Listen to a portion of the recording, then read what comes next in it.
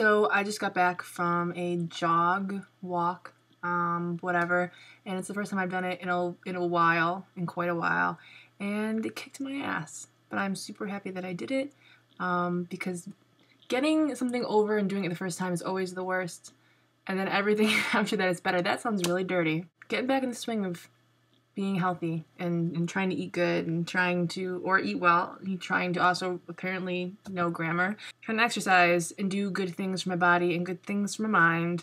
I saw it mentioned in a comment yesterday, and I've seen it a bunch in other videos and on Tumblr and things like that.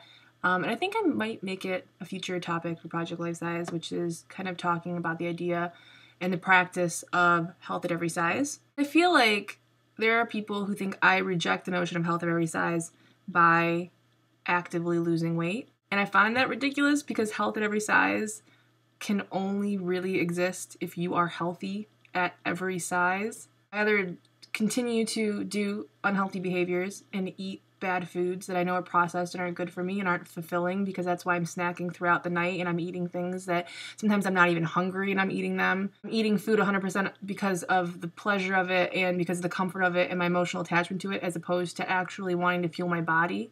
Having no relationship with exercise, and then also having health problems.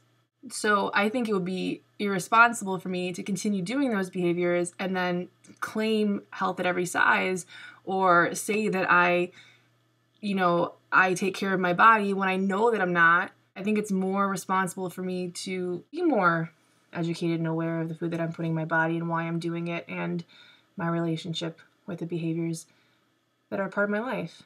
Health at every size doesn't make any damn sense if you are not being healthy at the size you're at. It's like someone telling me this drink tastes really good, but they have never tasted it. It means nothing to me. I feel like in this world and in this community, you either are so proud of being the size that you are and you draw strength from being that size and you're like, fuck you to the world, I do what I want, or you're miserable in who you are and you want to change it so drastically that you figure the only way to do that is to lose weight and be thin. There aren't a lot of people, I feel like, in the middle ground that are like, I accept responsibility for the things that I do and the things that I eat, and I know that health is not something that you are just given at birth and then one day will run out, regardless of what you do or don't do. Like, I feel no shame saying that I'm fat, but I also feel no shame saying that I was at my heaviest size because of unhealthy things that I was doing, including having a poor relationship with food and a poor understanding of food, and also no relationship with exercise. I don't find shame in that because I didn't stop loving myself